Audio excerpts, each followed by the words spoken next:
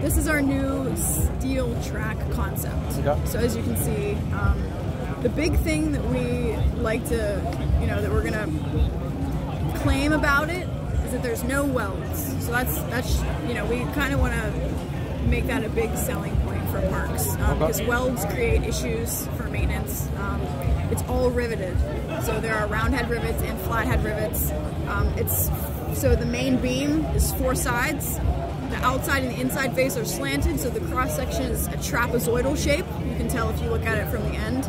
And the guide steel and the upstop steel are attached via a bracket, so it also facilitates replacement in case guide upstop steel needs replaced.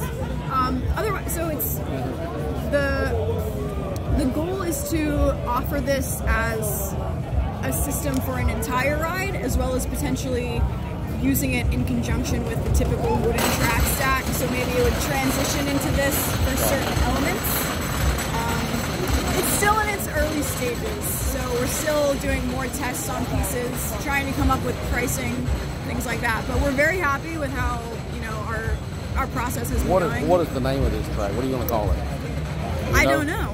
We honestly haven't gotten that far yet. Okay. So no name yet. I don't know. I have to talk to Claire about So possible inversions? Yes, that's the goal. Now the frame will still be wood?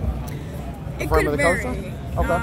Yeah, so all of that's kind of up in the air. It depends on the client as well. Okay.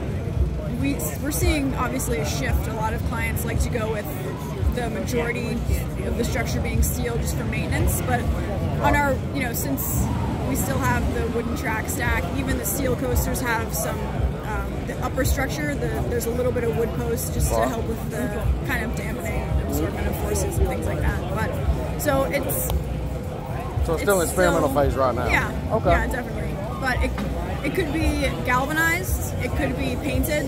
Right now, what you see is actually just a primer coat, so that's not like what it would look like if it was painted for a park. But who would manufacture the track for you at this point? We did some of it in-house, so we have a plasma table. The pieces you see here aren't the pieces from our plasma table.